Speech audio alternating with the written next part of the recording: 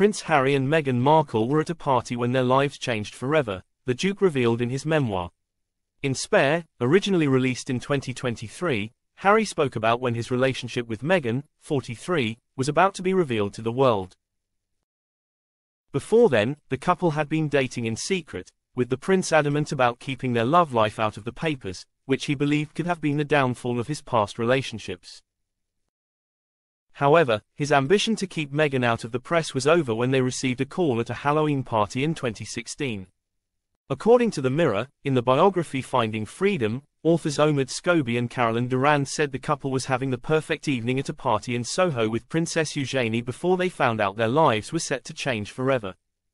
The authors wrote, some 4 months into their relationship, they were madly in love and eager to take part in the fun of one of their favorite holidays. The evening of October 29th, with Harry in town, the couple decided to go to a big costume party being thrown at Soho House in Toronto. A cocktail or so into the party, they were both feeling relaxed, absorbing the Halloween spirit.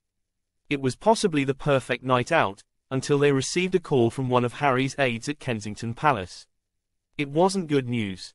The Duke, who quit life as a senior royal in 2020 and blamed press intrusion as one reason, also shared the moment he found out his relationship was about to be hurled into the public eye in Spare. He wrote, "Well, we said, staring anxiously at our phones, it was going to happen eventually. In fact, we'd had a heads up that it was likely to happen that day.